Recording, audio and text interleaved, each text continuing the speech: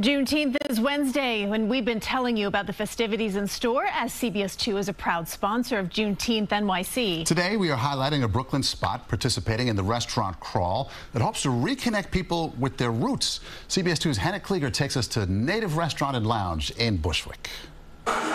It's a celebration of the vibrant flavors of West Africa. It's super spicy, but it's definitely worth it because the flavors are just an explosion in your mouth. Native Restaurant and Lounge just celebrated its first anniversary, a milestone for this Black and women-owned business. I remember when I was coming up where a lot of us first-generation kids here, we weren't so proud to say that we knew about our African culture or our background because we were teased a lot, you know.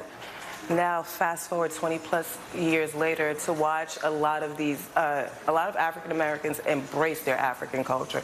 They want to know where their roots come from with all these websites like Ancestry.com. This year, the glittering establishment is participating in Juneteenth NYC's restaurant crawl in partnership with the Black Restaurant Coalition. A peek inside the kitchen is enough to see the symbolism displayed on the plate. The restaurant has some signature red dishes like jollof rice, a nod to the traditions to eat red food during the holiday. It's the bloodshed, you know, that our ancestors that were enslaved. The color red, most West African countries have red in their flag, and that is a symbol of resilience, pride. It's also an opportunity to use food to remember the pain of the past and start that important conversation to educate the youth.